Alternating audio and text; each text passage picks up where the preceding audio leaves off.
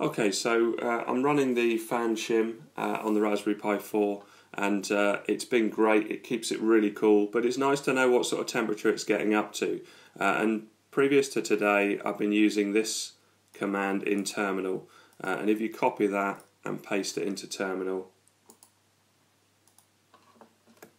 hit return, you can see that it comes up 59 degrees. And that checks every 30 seconds. You can change the value by, the 30 is 30 seconds, you can change the value on there. But there's another way, and I can't believe I didn't find this when I was looking through, but thanks to JTenebrous on YouTube. So if you right click on this top bar and go to add remove panel items, hit add and then CPU temperature monitor and then add. You can see at the top I've got a temperature monitor up there as well, and if I move the two close together, so obviously the bottom one here is 59 degrees, but it's checking it every 30 seconds.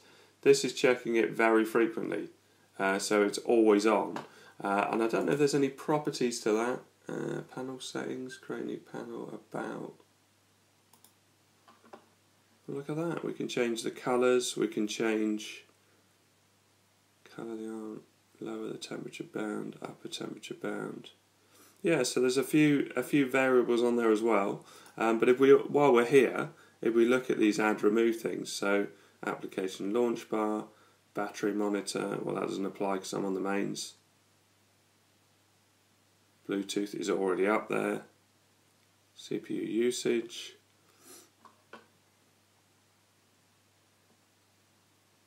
So there's an awful lot of things that you can add there, and I just had no idea.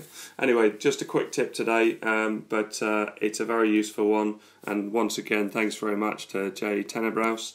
It's a great tip. Thanks very much for watching. Please like and subscribe.